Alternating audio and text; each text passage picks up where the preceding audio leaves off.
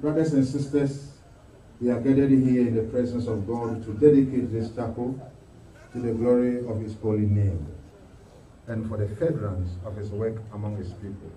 We'll sing the Methodist hymn number 677, after which we'll have a short prayer.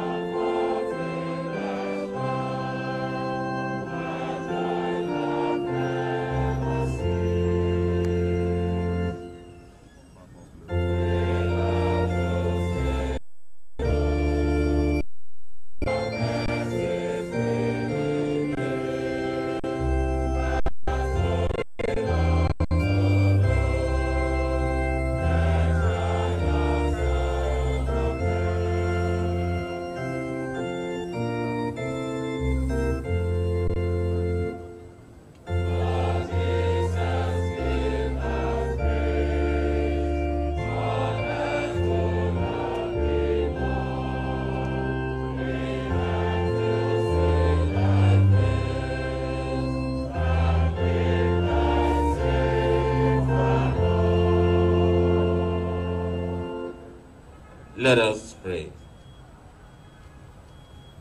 Lord God Almighty, we thank you for the gift of life. We thank you for your loving kindness that has brought us together this morning for the dedication of your chapel. Lord, we have done this work, and we call upon you, Lord, to come and bless. As in the days of old, Lord, your presence filled the chapel. So we pray, O God, as we come and enter into this chapel, may your presence, your Shekinah glory, fill this chapel. That, Lord, as we worship you in this chapel, we will see your glory always. So, Lord, as we enter, may you enter with us. May you lead us, O God. That, Lord, whatever we shall do this day, the blessing will be ours. As in that precious name, in Jesus Christ our Lord. Amen. Amen.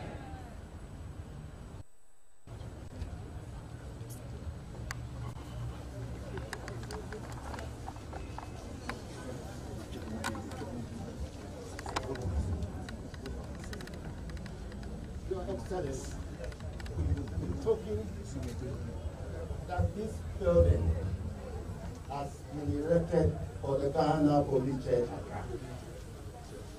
I deliver his keys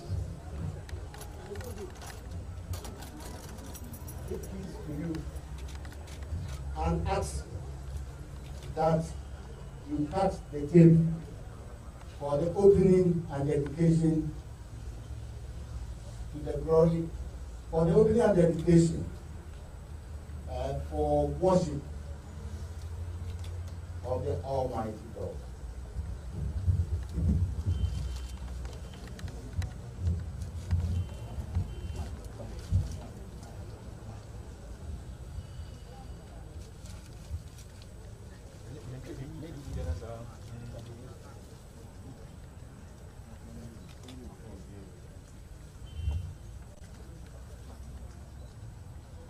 In the name of the Ghana Police Church, Accra, we accept these keys.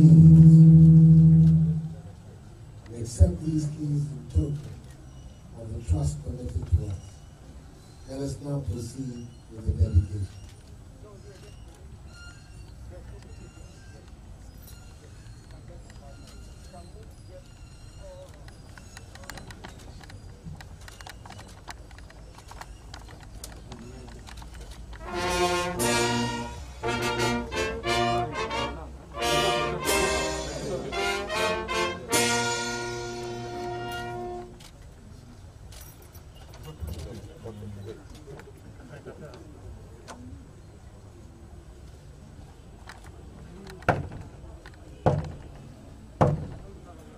Open to me the gates of righteousness, and I will enter into it and praise the name of the Lord.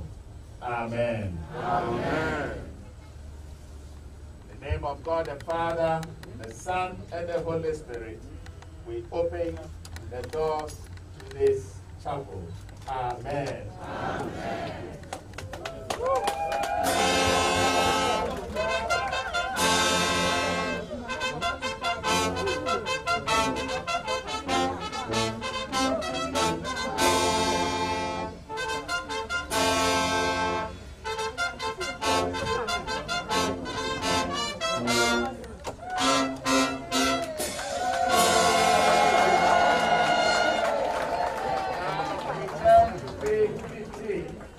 Page 15. Peace be to this house and all who worship in it. Peace be to those that enter and to those that go out of it. Peace be to those that love it and that love the name of Jesus Christ our Lord. Amen.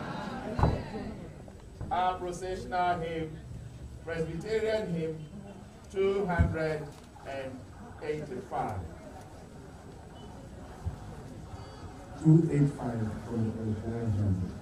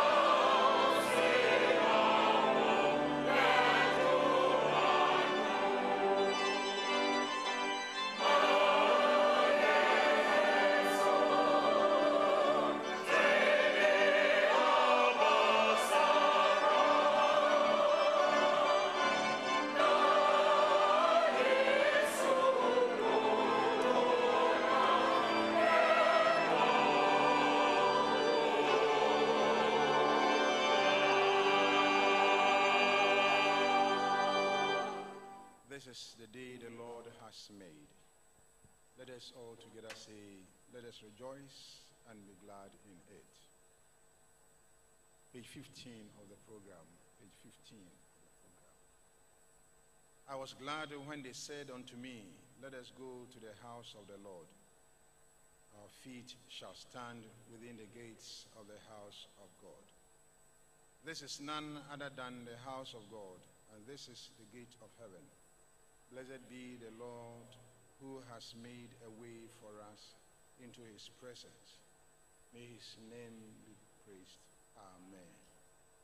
We will continue as we sing from the Methodist hymn 701. 701.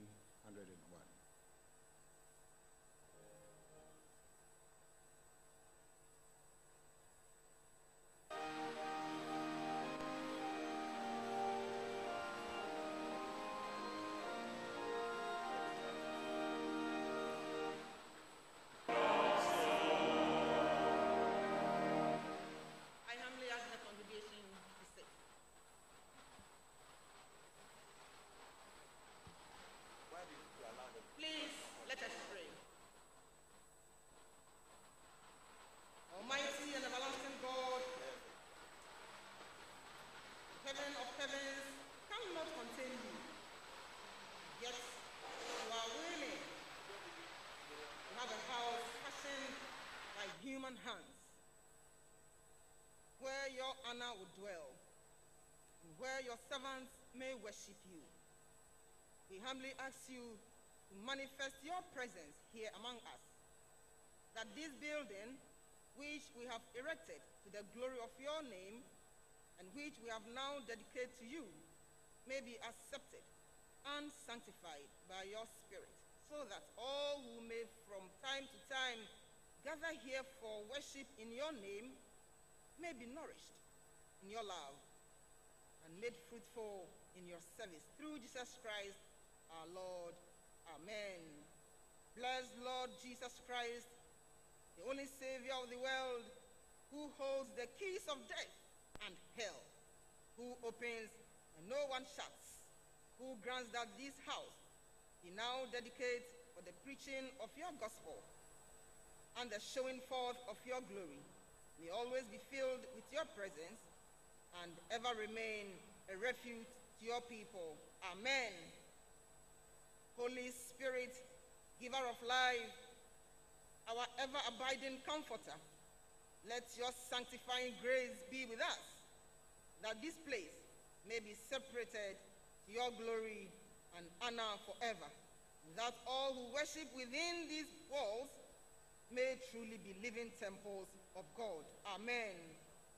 Blessed Trinity, God the Father, the Son, and the Holy Spirit, by whose power, wisdom, and love all things are sanctified, enlightened, and made perfect. Enable us by your power, illumine us by your truth, perfect us with your grace, that now and always we and those who shall gather here may worship, glorify, adore, and praise you in spirit and in truth, O eternal Trinity, now and ever. Amen. The Lord's Prayer. Our Father, who art in heaven, hallowed be thy name. Thy kingdom come.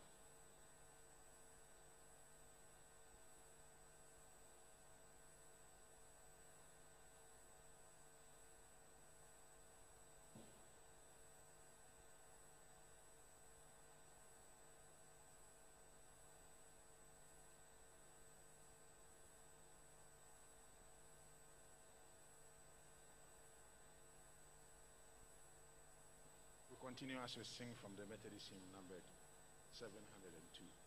702.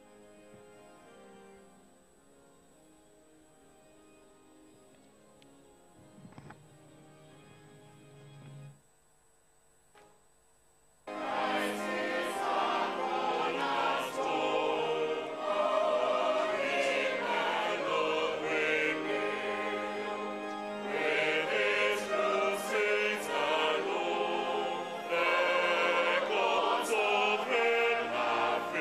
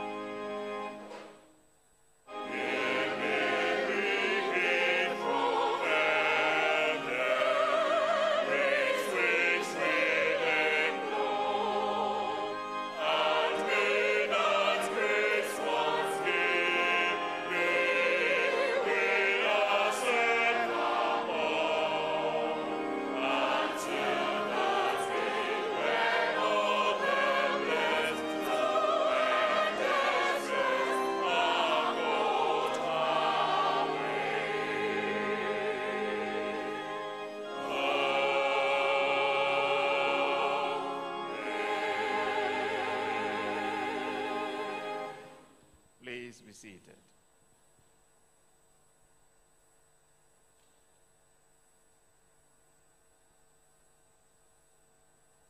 Let us turn to page 16 of our program. Page 16. Where you have people, that is our response. So when we get to that point and we stand, we want everyone to be part of it. This is the time we want to dedicate this chapel, the things in it, as well as ourselves to God on this day. Brothers and sisters in the Lord, we rejoice that God has put it into the hearts of his people to build this chapel to the glory of his name. We, the heads of churches, now accept the building that we may dedicate it and set it apart for the worship of the Almighty God and the service of his people. Let us therefore, as we are assembled, solemnly dedicate this place and ourselves to its proper use and sacred uses. Let us now stand.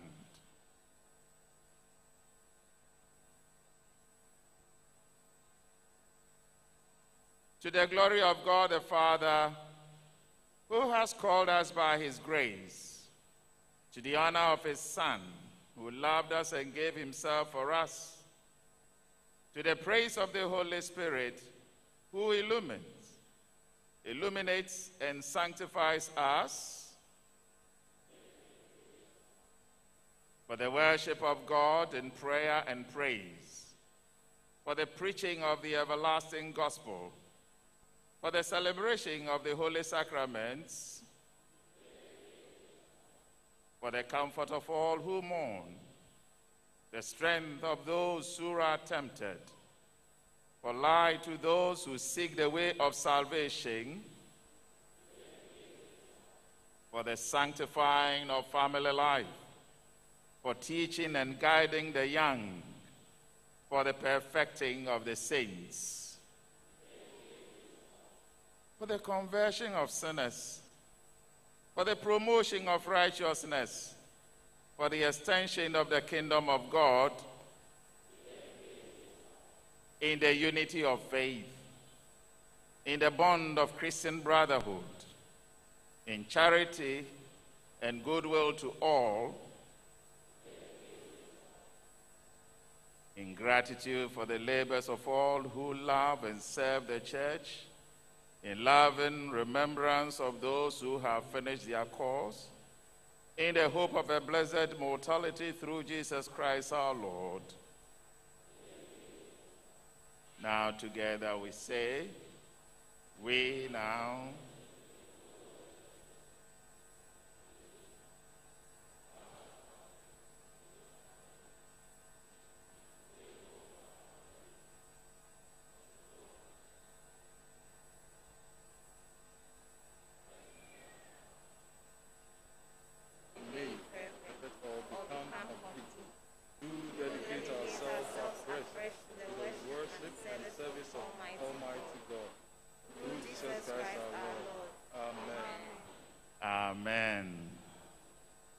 in the name of God the Father, the Son, and the Holy Spirit, we dedicate this house and set it apart for sacred and holy uses.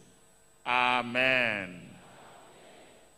I'll now invite the heads to join me as we dedicate the objects that are here. First, it is the altar of the Lord. Let us now offer our petitions and intercessions to God for the blessings, for his blessing and grace.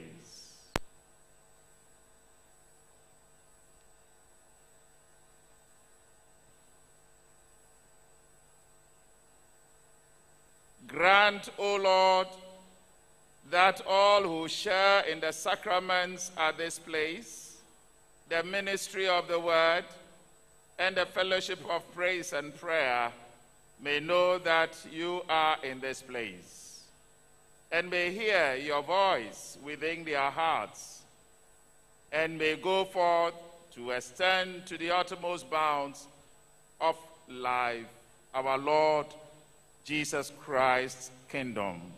Amen.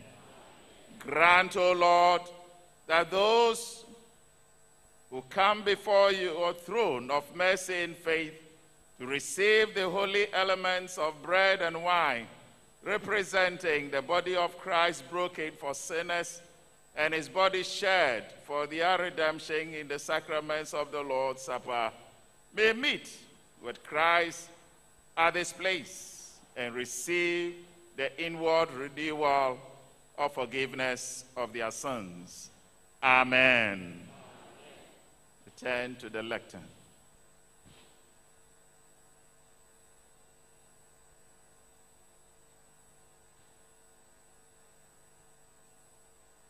Holy God, may your word that shall be read from this lectern and the notices given for the information of your people be kept in their hearts for meditation, and that the hearers may remember and do what is expected of them. Amen. The pulpit.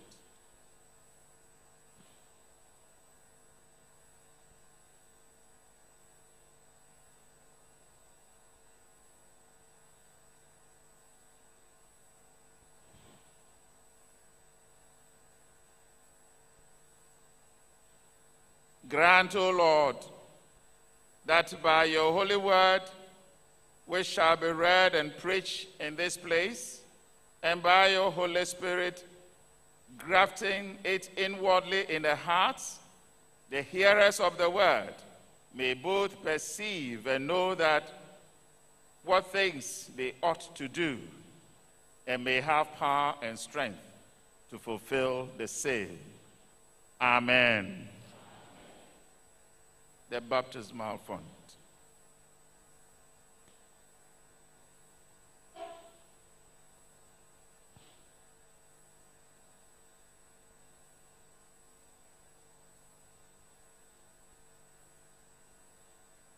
Regard, O Lord, the supplications of your servants, and grant that whosoever in this house shall be received by baptism into the congregation of Christ's flock may be so empowered by the Holy Spirit as to continue to be Christ's faithful soldier and servant until his or her life's end.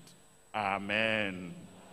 Grant that they who in this church shall in their own persons renew the promises and vows taken at their baptism may come into the full membership of your church and receive such grace through your Holy Spirit that they may ever continue faithful in their life to their lives' end. Amen.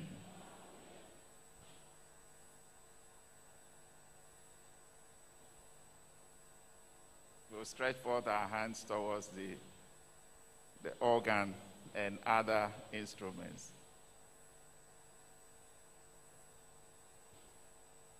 Holy God, you have given us the gift of music, that we may sing your praises and tune our hearts to the beauty of your love.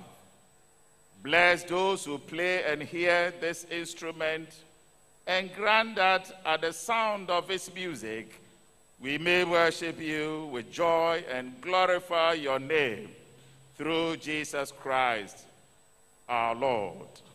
Amen. Let us pray.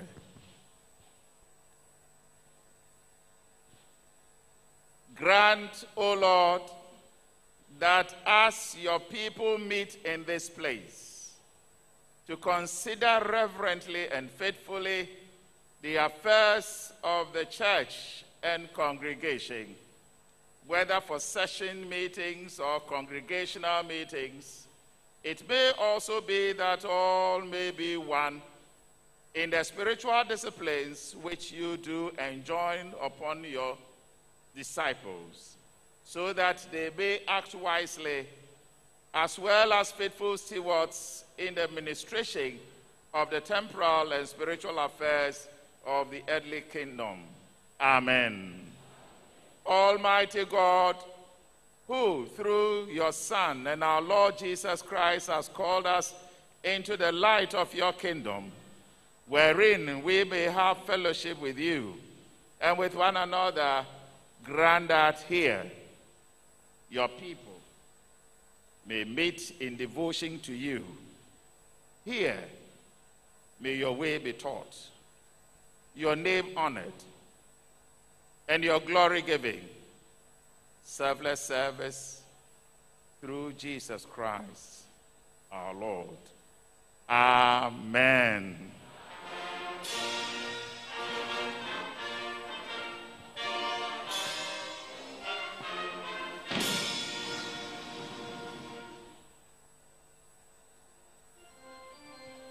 Please be seated.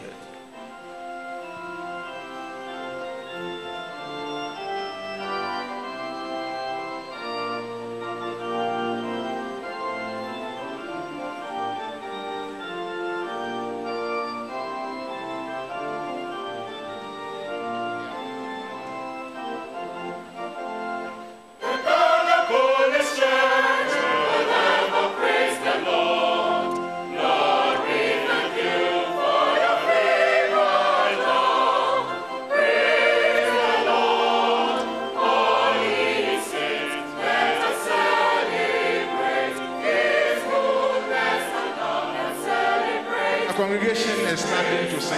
So if you're a church member, you stand to sing.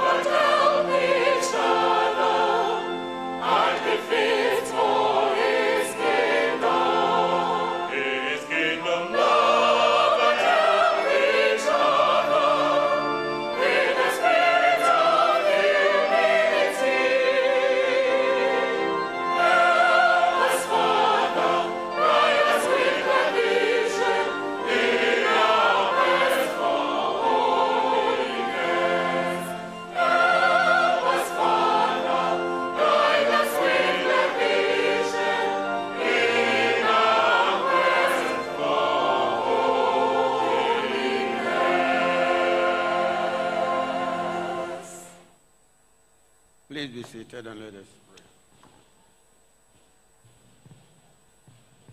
We want to pray for the president, the government, and the people of Ghana.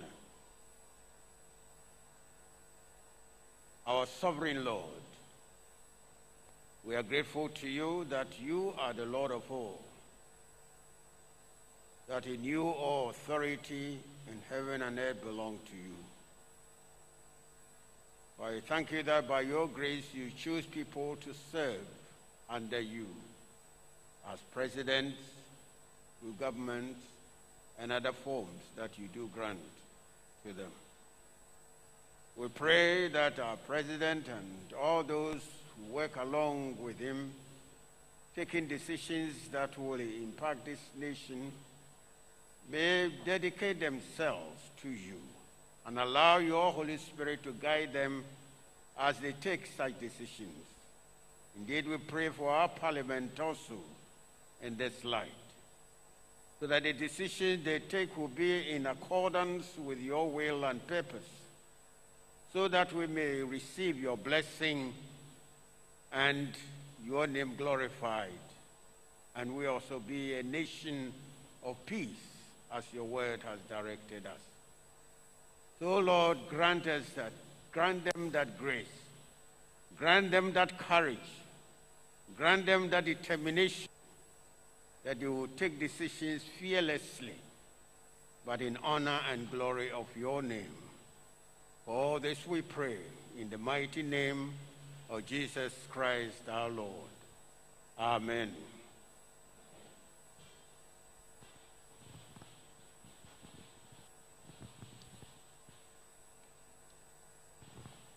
Shall we continue to pray for the sick, the poor, and the marginalized? Heavenly Father, gracious Lord,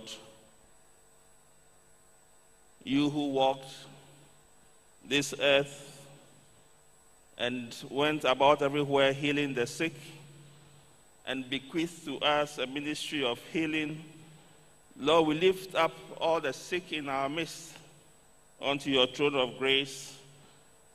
By your stripes, Lord, we are healed. So, Lord, we pray that your blood that was shed on Calvary may run through the bodies of all the sick in our midst, that they all will be healed and will be made strong. We continue to pray for the poor in our midst.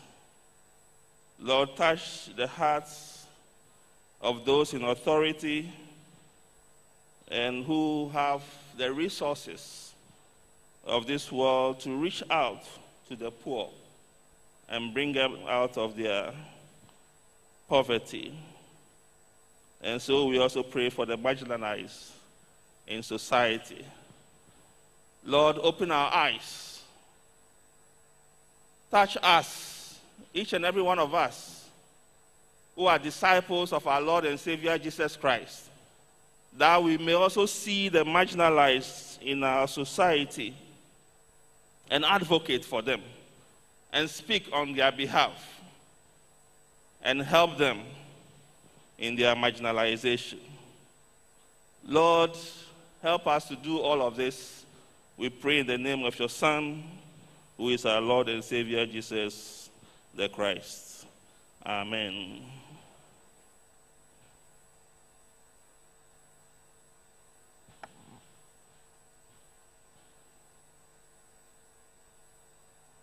Beloved, let us continue to pray to the Lord our God. Gracious God, we thank you that for many years you have provided a ministry amongst police officers, families, their children and affiliates, and other people who have come to worship you in this place for many, many years. We thank you that you have built a church for yourself. You have pulled a congregation together to make your name present in this place. And Lord, we worship and praise you for the servants you sent amongst them, to serve them, to lead them in worship, to teach them the scriptures, and help them to dedicate their lives to you only. Lord, there are many things we can thank you for in regards to this church. At the moment, we just worship your holy name. that we have found a new face of the ministry you set in this place many years ago. May the Please Church continue to grow from strength to strength and make your word known to many and help many lives to change because of the gospel. And when you send your servants, we pray in Jesus' name that they may be received with love, kindness, and honor. And we pray that they will humble themselves amongst your people, that in leading them, they may see the character of Christ Jesus and, Lord, your will, your attitude amongst your people. We thank you that you always hear us. And today, where prayers are coming to you as a holy sacrifice, sanctify these words and bless them and bless us. In Jesus' name, amen.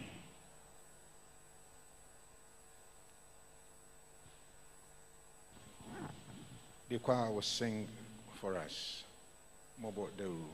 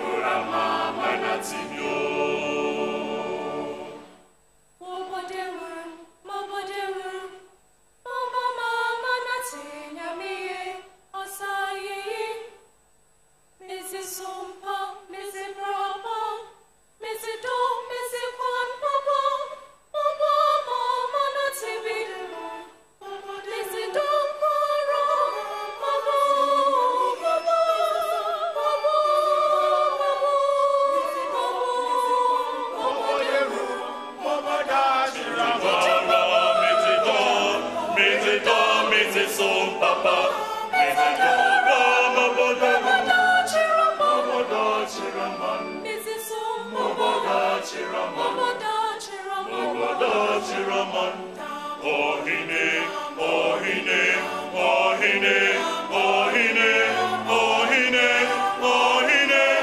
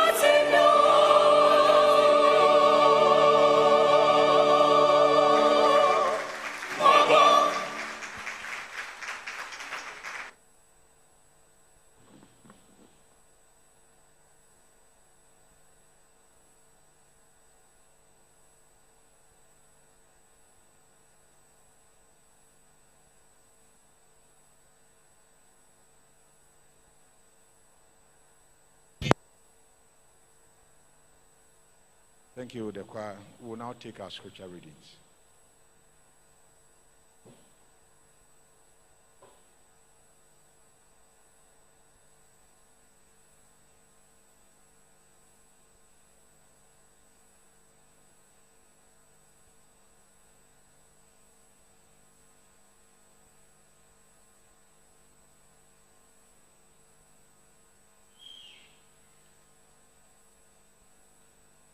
Love.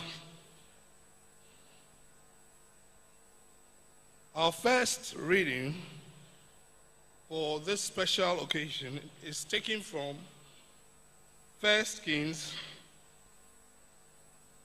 chapter 8, reading from verse 22 down through 30.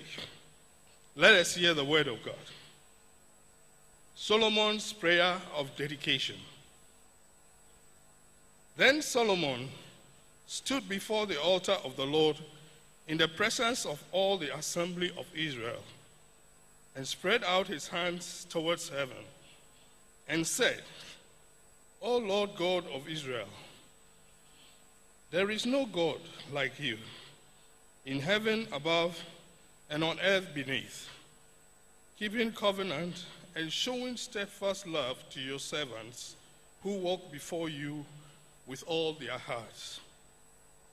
You have kept with your servant David, my father, what you declared to him. You spoke with your mouth, and with your hand you have fulfilled it this day. Now therefore, O Lord God of Israel, keep for your servant David, my father, what you have promised him, saying, You shall not lack a man to sit before me in the throne of Israel.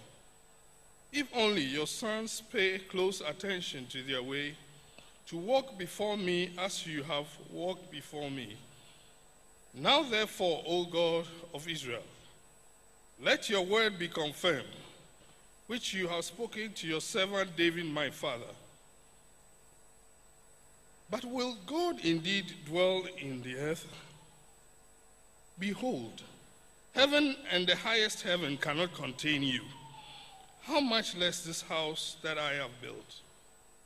Yet have regard on the prayer of your servant to this plea, O Lord my God, listening to the cry and to the prayer of your servant who prays before you this day, that your eyes may be open night and day towards this house, the place of which you have said, My name shall be there, and you may listen to the prayer that your servant offers towards this place, and listen to the plea of your servant and of your people Israel when they pray towards this place, and listen in heaven your dwelling place. And when you hear, forgive. Here ends the reading of the word.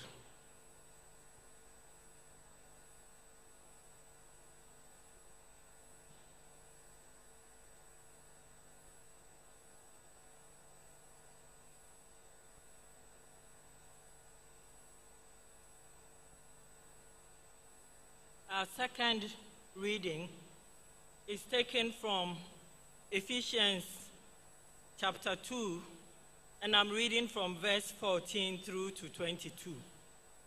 Ephesians 2, 14 to 22. Shall we listen for the word of God? For he himself is our peace, who has made both one and has broken down the middle wall of separation, having abolished in his flesh the enmity, that is, the law of commandments contained in ordinances, so as to create in himself one new man from the two, thus making peace, and that he might reconcile them both to God in one body through the cross, thereby putting to death the enmity. And he came and preached peace to you who were afar off, and to those who were near. For through him we both have access to one Spirit, to the Father. Now therefore you are no longer strangers and foreigners, but fellow citizens with the saints and members of the household of God, having been built on the foundation of the apostles and prophets, Jesus Christ himself being the chief cornerstone, in whom the whole building, being fitted together, grows into a holy temple in the Lord, in whom you also are being built together for a dwelling place of God in the Spirit. This is the word of God.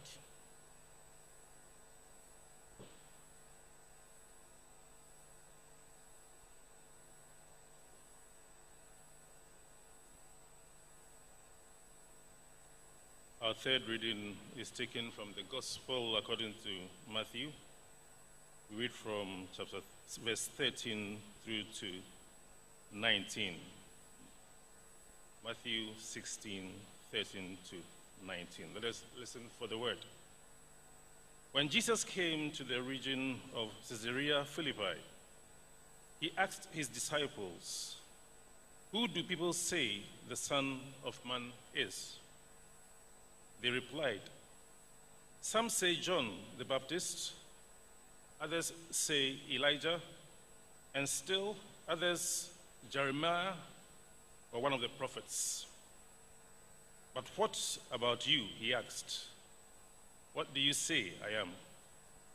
Simon Peter answered, "You are the Messiah, the Son of the living God." Jesus replied, "Blessed are you, Simon, son of Jonah, for this was not revealed to you by flesh and blood, but by my Father in heaven. And I tell you that you are Peter, and on this rock I will build my church, and the gates of hate will not overcome it. I will give you the keys of the kingdom of heaven. Whatever you bind on earth will be bound in heaven, and whatever you loose on earth will be loosed in heaven." The word of God.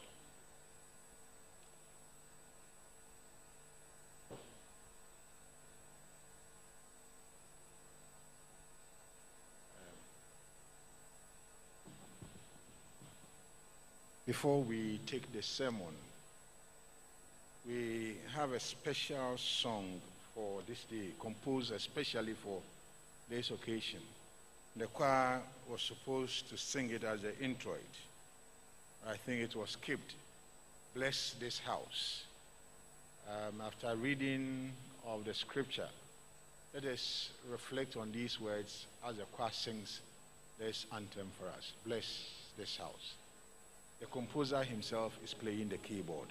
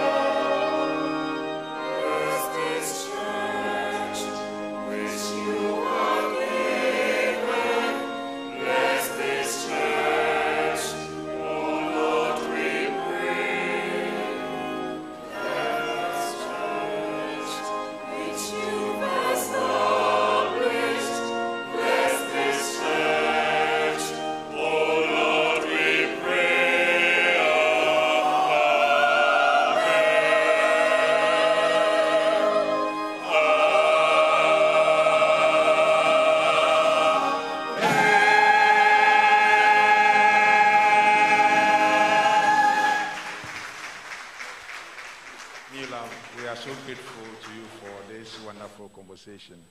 This song is a song dedicated to the Ghana Police Church, composed by New Love Annan. It is now time for us to hear God's word, and the one to share and lead us to reflect on God's word is the moderator of the General Assembly of the Presbyterian Church of Ghana, and currently the chairman of the Christian Council of Ghana. I'm happy to introduce to you the Right Reverend Professor D.O.Y. Mante. And before he mounts the pulpit, we will sing from the Presbyterian hymn number 263. 7 verses, but I'll sing only 3.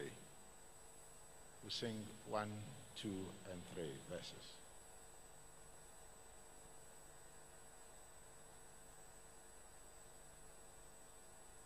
Two, 6, 3. 2, 6, 3 from the Presbyterian. Unyame honhom kronkron brabetina bekumam. Kano na me na wo me na wo me bio. Uyo unyame bi ufi eja me ba no. When unyame to say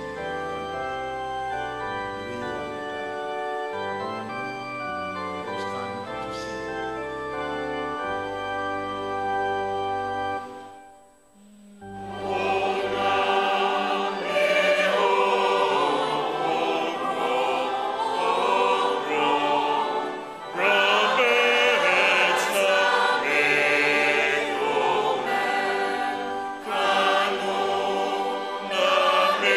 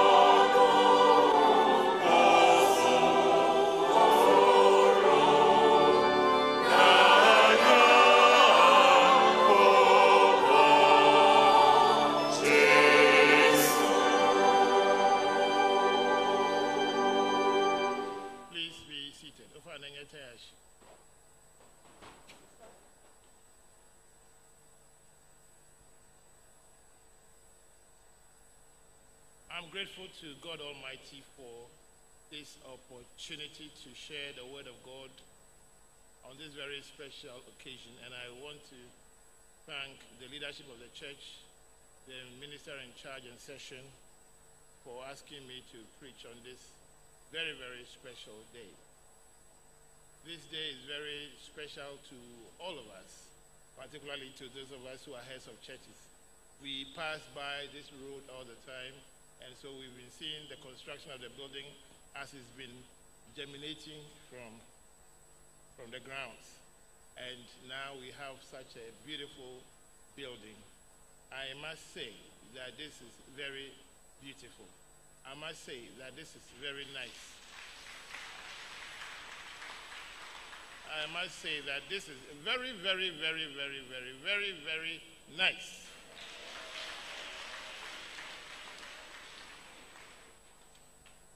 So allow me to pay great tribute to all those who have contributed, particularly the church members and the leadership of the church since its formation in 1964 of this great church.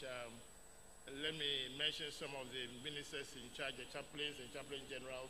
I'm thinking of the Reverend Yakwa, Reverend A.A. Beko, Reverend Ashring, Reverend Kwanzaa, and now Reverend Chumba. And Reverend Chumba is not here, but please, I want us to really give him a very big clap offering.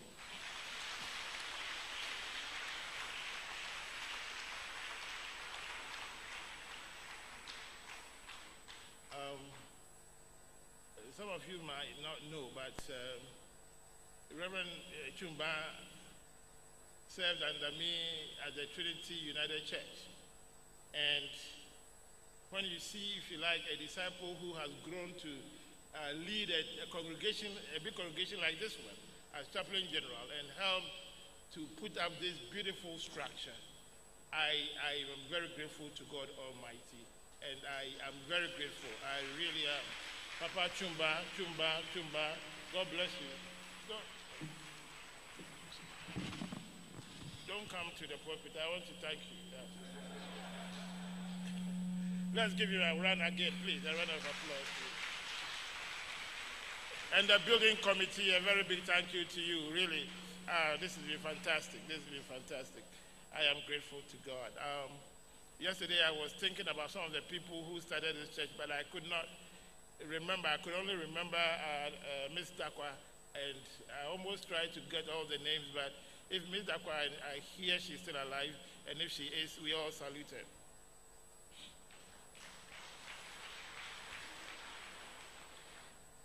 I know this is Ghana Police Church, but I know that there are more civilians in this church than police people.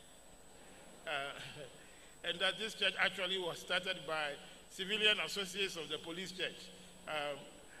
You know what I mean by civilian associates? Anytime the military or the police gather somewhere, they have their spouses, and their spouses have relatives, and relatives have relatives, and they start gathering momentum, and they start a church. And that's how come we have this beautiful church. And we are so grateful to God. And you must also thank the Methodists and the Presbyterians for providing the Protestant chaplains for this church. Let's give the Methodists and the Presbyterians a big round of applause. When I taught at Trinity, almost every year we had a lecturer who was seconded to this place. Today when I saw Most Reverend Dr. Abojimansa's name, and I saw that he had been here for almost about 8 years when he was a lecturer at Trinity, and Reverend Professor Edisa Aisen. As for him, he became a Methuselah at this place. And we are grateful. We are very, very grateful to all the Presbyterian and Methodist chaplains that have helped lift up this church. And this is a church of excellence. We are grateful to God Almighty for this. And I don't know how the system works, but I was sitting by somewhere, and Reverend Chumba came to tell me, Papa, my time is almost up. I'll be leaving very soon. And today I said that when I come to the pulpit, I will salute you and say thank you to you. And wherever the Lord sends you,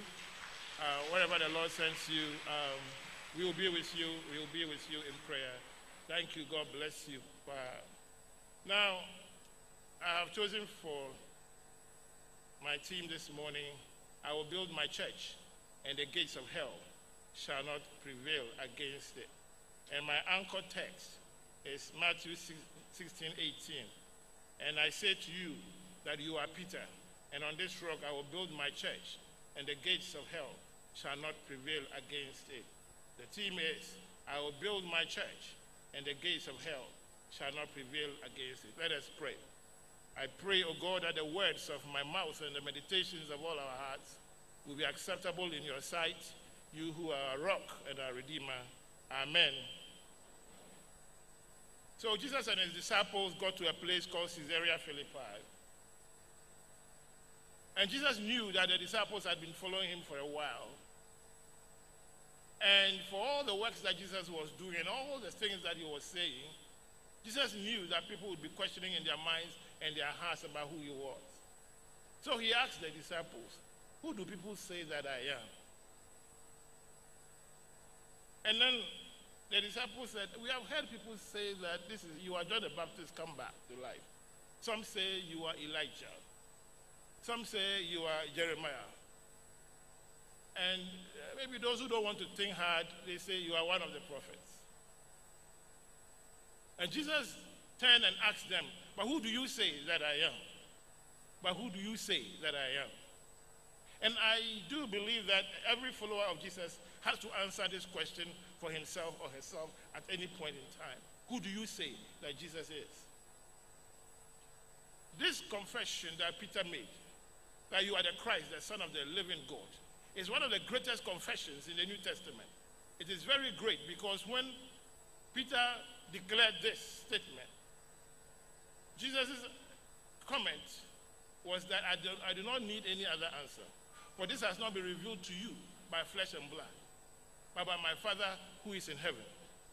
There are so many of us who try to contextualize whatever we read from the Bible, and that we cannot escape that.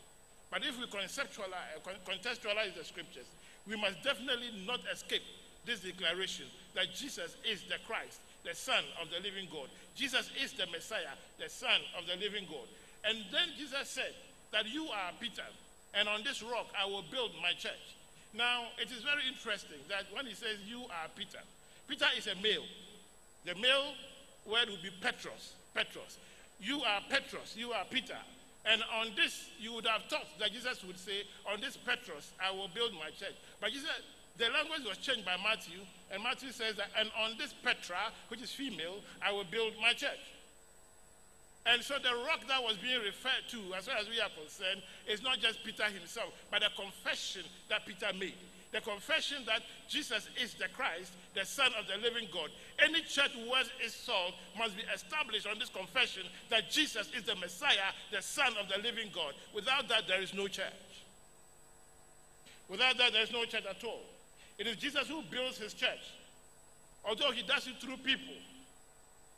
I mean, since 1964, the Lord gathered people step by step, gradually, and this church has grown to be like this.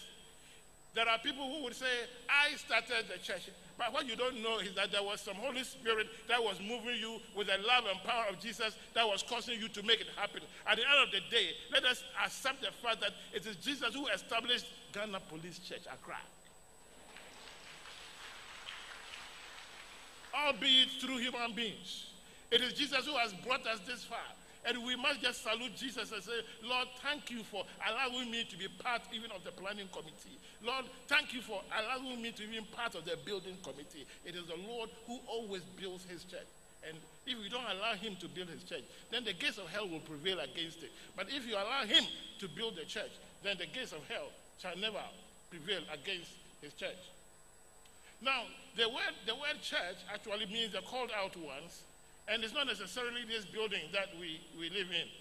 We put up buildings like this to have more comfortable space to worship God. And sometimes people come and say, oh, this is too expensive, this is extravagant, and so on. But if you have money, whom will you use it for? If you have money, whom will you use it for? If I have money, I will build more churches, nicer ones. Because God deserves it. Jesus deserves it. So we put up buildings like this to have more comfortable space to worship God in. Throughout the centuries, devoted worshippers have put up magnificent church buildings and cathedrals for the worship of God. Some time ago, I visited Cambridge, and I saw some cathedrals that had been put up by some kings in the past, some of them in the 13th century. I went to Canterbury, and I saw the cathedral, and I couldn't help. I just opened my mouth. And these were people who were devoted to God, and they believed that God deserved the best. That's why they put up those things. And here is one today. And I do believe that the people here, you people here, you believe that God deserves the best. And that is why you have put up this beautiful edifice to the glory of God. Almost always you will have people who, when a Mary is anointing the feet of Jesus with some expensive perfume, they will always complain and say, oh, if this perfume had been used for the poor, there will be no more poor person around. Who told you there will be no more poor person? When the choice is between God and anybody, God must come first. And God deserves the best. Hallelujah. But let me just share with you that when Jesus says that I will build my church and the gates of hell shall not prevail against it. As I scan through the whole of scriptures, from Genesis to Revelations. I was going to say Genesis to December. That's also nice, isn't it? January to December, Genesis to Revelations. I see that there are four main reasons, or thematic reasons, for which the church is built. One of them is the spiritual witness of the church. Jesus has brought us together as a church to bear spiritual witness. In fact, in Genesis chapter 1, verse 27, we are taught that we were created in the image of God. Now, when we fell in Genesis chapter 3, God has preoccupied God's self with making sure that human beings are reconnected to God.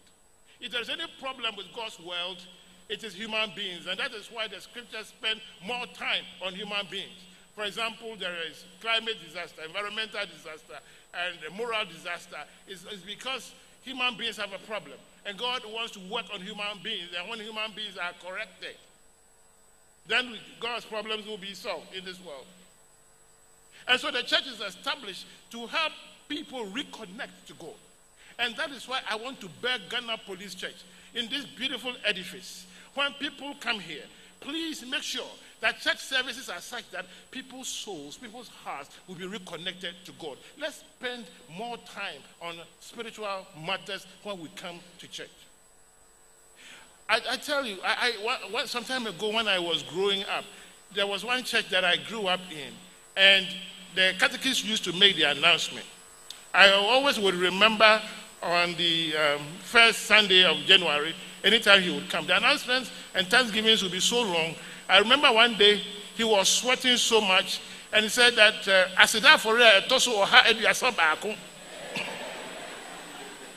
now, and he was sweating, and the old ladies in the church would say, oh, catechist or bread, madam or bread, or one or penny bread. So all the young people were standing outside, and the older people were sitting inside sweating. Now, I tell you, we are in a generation that is different. When I was younger, the only television station was GBC, GTV, Ghana Television, by Ghana Broadcasting Corporation, and it was black and white. We had no other choice.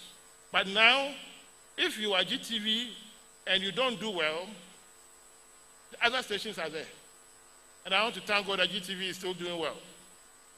But other stations are there. People will switch. When I was younger, in my neighborhood, there were only about 3 or 4 churches. 4. 1, Presby. I mentioned Presby first by all means. 1, Presby. 2, Methodist, because the presiding is here. 3, Anglican. And 4, Roman. Those were the only 4 churches in my neighborhood. But now, if you are not serious, there are so many other churches that are coming up. People will just switch the channel of churches and join another church very quickly. People come to church for spiritual reconnectedness. Let us not be foolish and make sure that we increase the tempo of things that are spiritual. I'm talking about prayer. And I'm not talking about just shouting. I'm talking about prayer. I'm talking about singing and singing more. Let's have more songs, more hymns when we come to church. Let us have more praying. Let us have more of the word. Let people know that when I go to church, there will be enough time for me to get reconnected to God. And let's not be in a hurry to go and do announcement. And sometimes even at communion service, people are in a hurry, and I don't know why. You are in a hurry for what? And there are people, when they come to church, and we are about to preach, oh, not going to watch. The same person, Barcelona, any Real Madrid, the ball. Now your point, now any yasa your point. Uncle Mobu be can who uncle pay. If you say buy it, Obia Wadia here, no, me say, you buy a sorry, I did here any redirection for spiritual focus. And if I break what you say, no matter you say does, you buy sorry, you must spiritual focus, you know, and not so. Number 2, the moral witness of the church. The moral witness of the church. God is basically holy. He has to deal with sin whenever he sees sin. And this is a basic attribute of God. There are certain things that God does, but there are certain things that God is. For example, God is holy. God is love. He does not work it out. He is it. He is love. God is good. God is right. And this is different from the things that God does. And so let us not fool ourselves. Some people have misunderstood the concept of grace and love. But God's grace, God's love is a transforming grace. It's a transforming love. You cannot come to God and still remain the same way that you are. And so if you have encountered divine love, your life must be transformed. Things must change. And so please, when you go out there and you meet anybody who says that, oh, stop talking about LGBTQ and so on because God is love, let's tell the person that if God's love has not transformed you, maybe it's a different love. For the one who said, neither do I condemn thee, go and sin no more, has never said, neither do I condemn thee, go and continue in sin. The greatest good that any good religion does for any good society is its ability to turn immoral people into morally good people. And that is why the preaching of repentance is very crucial to the preaching of the gospel. Ours will be a better society if we allow the values of Jesus to be central to what our core social values are. Values of simplicity, holiness, love, and humility. Values of compassion, values of generosity. And sometimes when people are kicking against Jesus, I don't understand why. What wrong has Jesus done to us? Somebody who comes and says, I love you. Somebody who comes and is compassionate and is generous. Someone who comes and says, I forgive you. Why do people dislike Jesus? I recommend Jesus for any society. He said, blessed are the poor in spirit.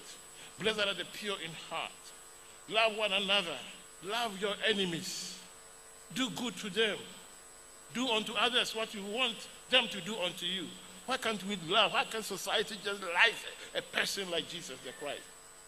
Every society will at any point in time have to decide what its core values are. I plead with the church to bear witness to these key values of Jesus Christ and to let the world know how important these values are for all of us. He has made us the light of the world to show how important his values are. And so I want to also speak at this point to some of our churches that have come up and are doing spiritual things. Some are doing so many spiritual, so-called spiritual gymnastics, and there is no serious moral transformation. That is not of Jesus. Jesus revealed to us the holy God. We cannot worship God and stay away from holiness. The third one is the social witness of the church. John chapter 10, verse 10 says, the thief cometh not but to steal, to kill, and to destroy. But I have come that you may have life and have it more abundantly. When Jesus enters a situation, there is abundant life, life in all its forms. And that's what I'm talking about, the social witness of the church. This is the holistic ministry of our Lord Jesus Christ, who preached, he taught, and he healed. He fed the hungry. These are important things for Jesus. And that is why in the parable of the sheep and the goats, in Matthew chapter 25, he said that on the day of judgment, the question will be asked, Lord, when did we do this? He said that I was hungry and you did not feed me. I was sick, you did not visit me. I was in prison, you did not visit me. These things are important to Jesus. What it means is that if we are saved by grace, our hearts are so transformed that we do good works. We don't place the good works before salvation, but once you are saved, good works must follow. When the word of God encounters us, it transforms us to become more socially responsible and more socially compassionate people. So we cannot be a country in Ghana with over 70% of us being Christians, and yet too many people are suffering without serious church intervention. I remember some time ago, I want to thank the Ghana Police Church. There were some few people here in this church who connected with me some time ago. I used to do some mission to some villages, and I would collect clothing and so on. And I remember there was a woman in this church. She would collect clothing from some of the members, send them to me, and I would send them to the villages. I again remember one time when some people, there was a small group in this church. They said that the motto of the church is love and compassion. So they called me and said, Papa, we want some village place that we can go and bless them. So one Sunday, they all came with their cars, very nice cars, went to some faraway village. So I went with them. At that time, I was a Presbytery chairperson, Methodist would say bishop. And we went to a village, and they really did a party for the village people. And it was people from the Ghana Police Church. And I am very grateful to God for that. I'm saying that this is the social witness of the church. And the social witness of the church is as important as every aspect of the church's witness. And we must continue to do that. The last one is the environmental witness of the church. You know, in the Bible, we have what we call the First Commission and the Great Commission. Because we could not fulfill the First Commission, then there was the Great Commission. Now, the First Commission was that God created us and said to us, his First Commission to us, be fruitful and multiply and manage the earth. Genesis 1:27, Genesis 2:15. Because we could not do this well after the fall, God had to set in motion salvation. And so when he saved us, it is so important for us to please appreciate this, that when God has saved us at the end of redemption, in the book of Revelation chapter 22, there is another ecology. There's an environment where there are rivers, where there are trees, the leaves of which are for the healing of the nations. Human beings must understand this, that God has so created us in such a way that he put us in the garden to start with, and when we are fully redeemed, we will again be in the garden. It is so important, therefore, that churches must not sit there for somebody else to come and talk to us about environment. We should be championing the environmental cause, because it is the first commandment that God gave to us. And so, these four witnesses that I've talked about, that is the spiritual witness of the church. 2, the moral witness of the church. 3, the social witness of the church. And 4, the environmental witness of the church. If we do this, we'll be doing things that are in the heart of our Lord Jesus Christ, and no power will prevail against the church. Let us exalt Jesus here in this church. Let us do so through prayer, the word, worship, and holiness. Let us exalt Jesus here, because as we have established, the church belongs to Jesus the Christ. It was he who said he will build his church, and the gates of hell shall not prevail against it. I am reminded of Haggai chapter 2, verses 8 and 9, where it reads, the silver is mine, and the gold is mine, says the Lord of hosts. The glory of this latter temple shall be greater than the former, says the Lord of hosts. And in this place I will give peace, says the Lord of hosts. The glory of the latter temple, which is this temple, has been more glorious than the former temple. And that was prophesied in the book of Haggai. And the Lord laid it on my heart today to really just tell you people here that what you have done here, what you have allowed the Lord to do through you here, is such an amazing thing that today, wow, we are Ghana Police Church in here,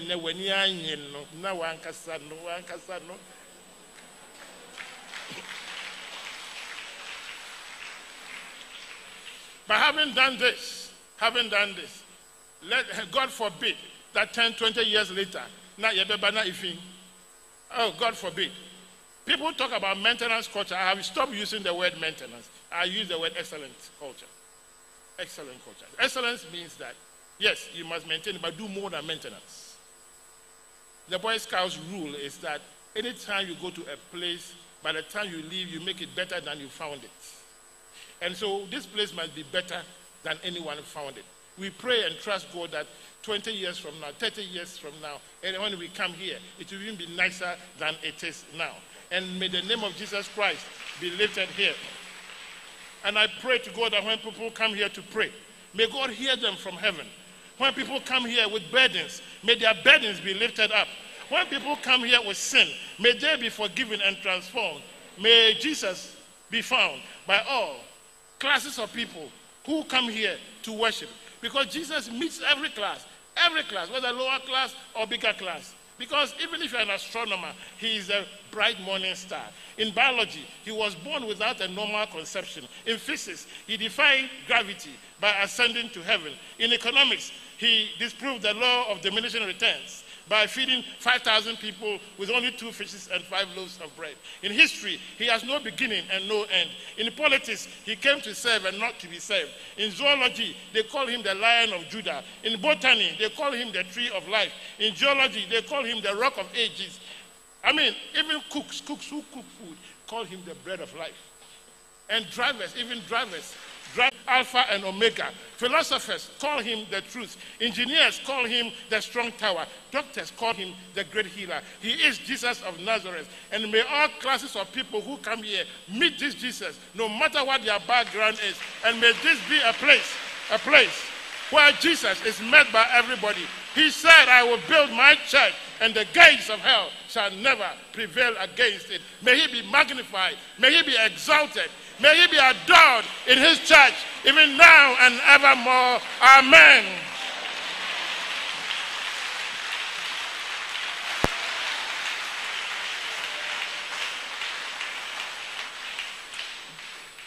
I am not a Methodist, but if I were a Methodist, I would just rise and sing, Head of thy church, shall God be joyfully adore thee to God, great and endless care, shall sing my music glory, bringing thoughts and voices, bring us all to see grace.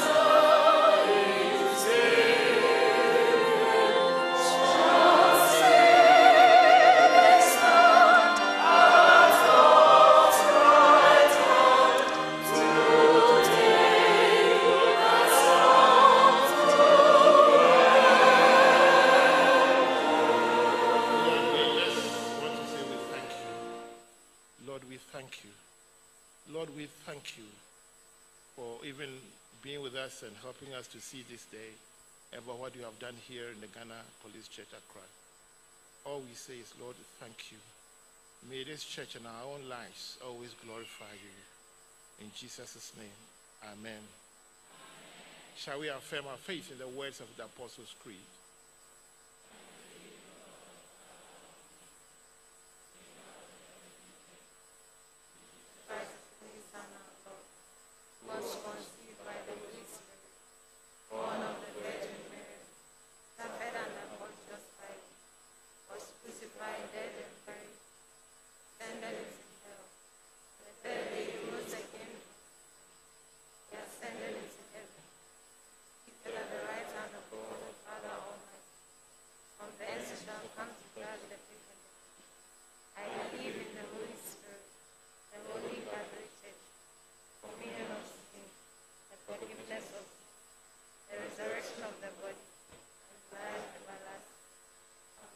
Please be seated.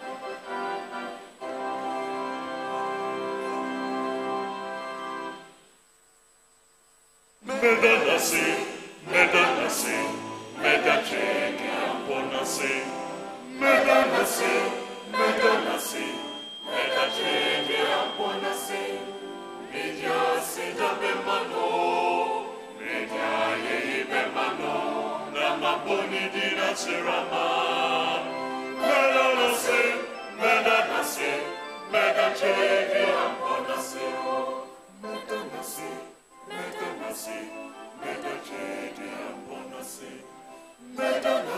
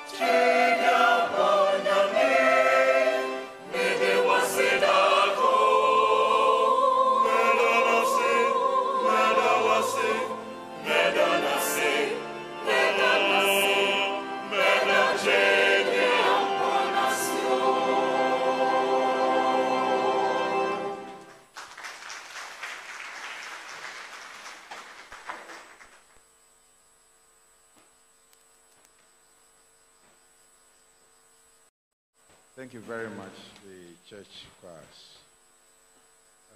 At this point, we would take a few announcements from here, and then we'll take our offering and the service will come to an end. Few announcements.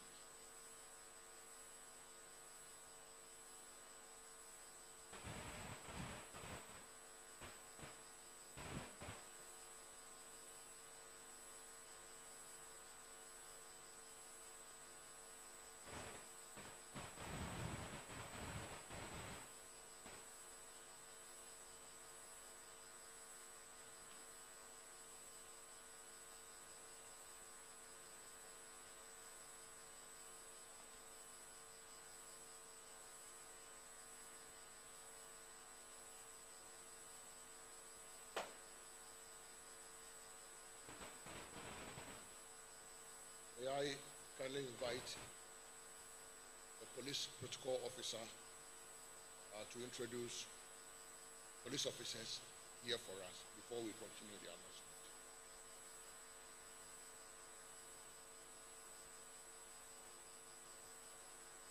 The police, there's nobody.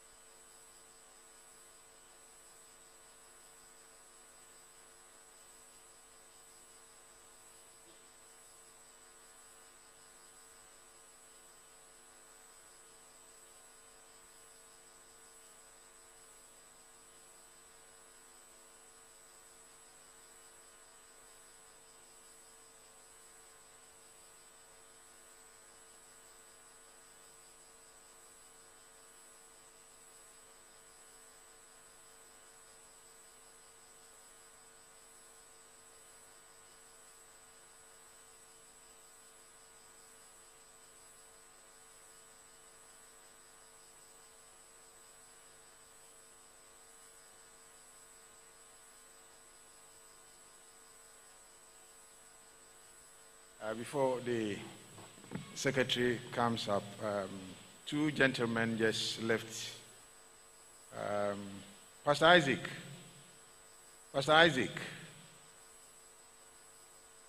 They are from South Korea, Sarang Church from South Korea, and they indicated that they will wish to be a part of this ceremony whilst we are dedicating our chapel. They have come to have a special relationship with us in the area of discipleship. Pastor Isaac Yu is the one in front, and Reverend Dr. Tim Chang from South Korea. They are all here with us. And God willing, tomorrow they will be leaving Ghana back to South Korea. They've been in the country since last Sunday. I want to say a very big welcome and thank you for joining us and also identifying with us. Messages have been received from Sarang Church in the past few hours. Those who were not able to be here, we are grateful to you for your presence. Thank you very much.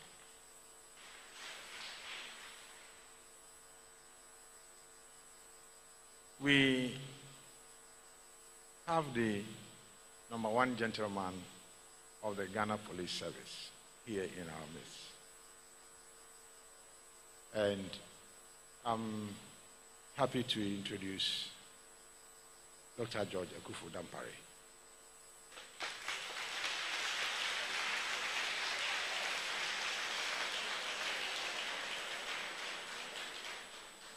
Together, he has two schedule officers also with him, DCOP Mr. Abuaji Nyako. He is the Director General MTTD. We also have COP Mr. Edwenu, Director General Human Resource, also here with us. We also have another gentleman who I'll say is a friend of the police and a friend of the church. And I'm happy to introduce our brother Ben Kofi also to us. Our brother Ben Kofi has a special relationship with us here. And together with the family of DCOP Patrick and Pewa are here. Wherever they are, please can you stand for us to acknowledge you.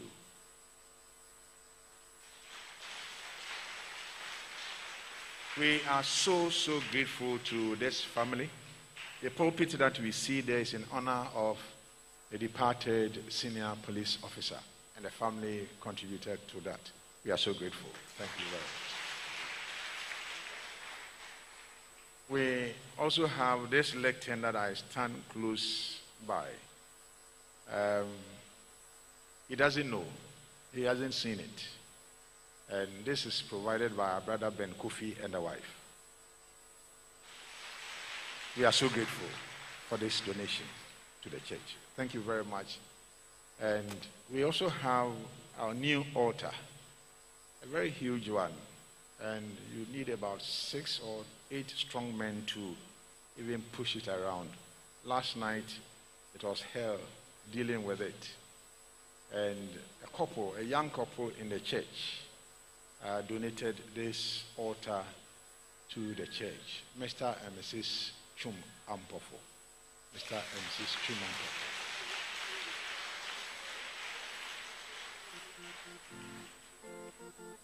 She says later on at the right time, she will tell us the reason why this donation. And we are so grateful to all of them for coming.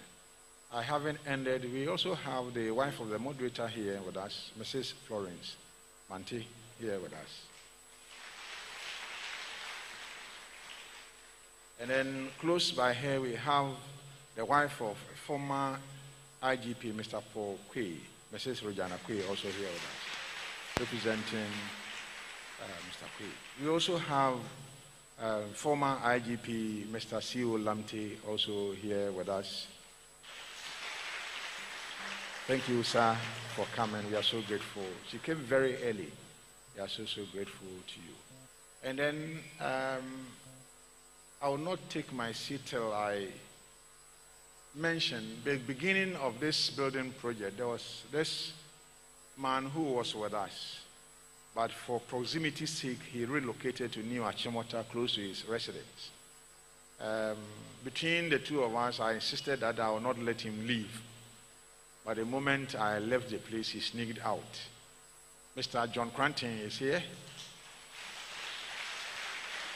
The former senior elder of the church. He said, also, I would definitely come. We started with him. We are so grateful that you are all here. We also have the wife of the past presiding bishop, Most Reverend Dr. Abuaji Mensah, Mrs. Grace Abuaji Mensah, also here with us. And then we have senior officers, retired officers also here. The president of NAPO himself is here, and so he has some of his people also gathered here. Please, wherever you are, can you stand for us to acknowledge you? Thank you. You are most welcome. Now, I'll come back, and then I'll end with that one. The preacher, the Right Reverend Professor G.O. Manti, moderator of the Presbyterian Church and the current chairman of the Christian Council of Ghana. Thank you, sir. We also have the Most Reverend Dr. Paul K. Boafo, presiding bishop of the Methodist Conference, also here with us. And then we have Most Reverend Dr. Robert A. Abuaji Mensah, past presiding bishop of the Methodist Church, and a past associate chaplain of the church also. Behind Dr. Abuaji Mensah is the General Secretary of the Christian Council of Ghana, the Reverend Dr. Cyril Fayose, also with us. We have next to Dr. Fayose, the Right Reverend Dr. E.G. L. Chumba, a past bishop of Koforidua Diocese of the Methodist Church, and my elder brother. We also have Prophet Christopher Yao Ano.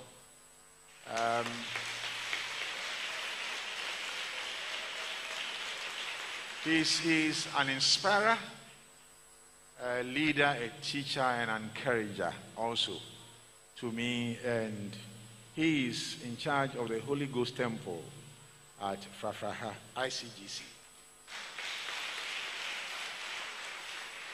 Behind him, we have the special assistant to the moderator. Also,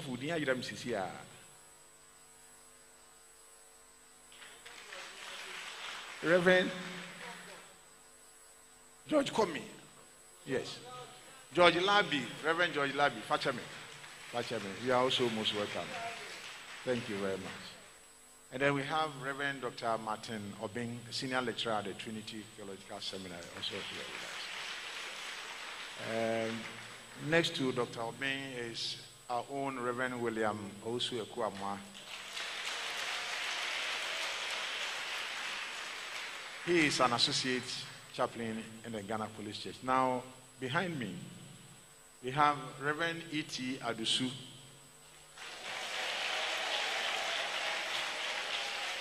Reverend E.T. Adusu is a past associate chaplain of this church. One of the associate ministers that I worked with is now on superannuation. And then we have Reverend Andrew J.T. Ojau.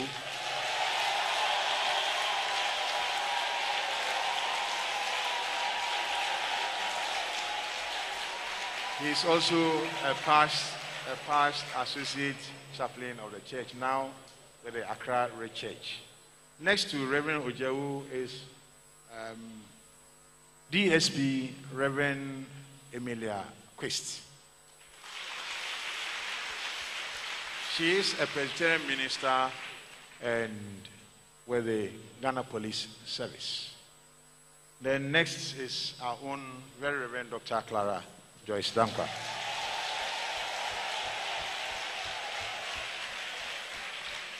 So we are so grateful to you all for your time, for your resources and your energies to keep faith with us and stay till this time.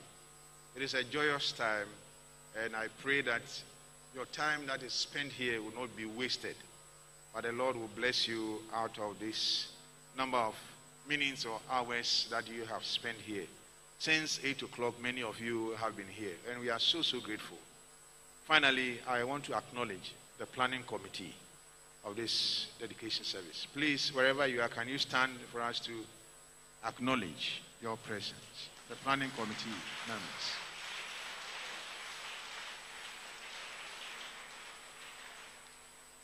We are so grateful to you for all your efforts, for all your sacrifices. Where is Elder Duke Kofi? He's outside. Some of them, since the beginning of the service, are behind the scenes working to make sure that everything goes well. We are grateful to all of you. Once again, we thank you and bless you for your time together with us. I am Frank Jumwa Shumba.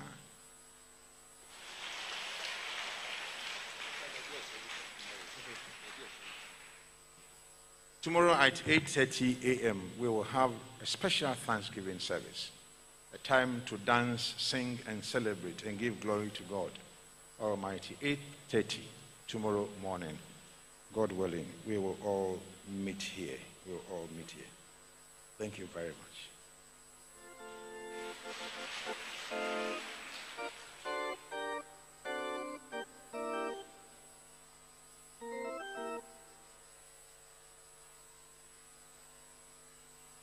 Singing band.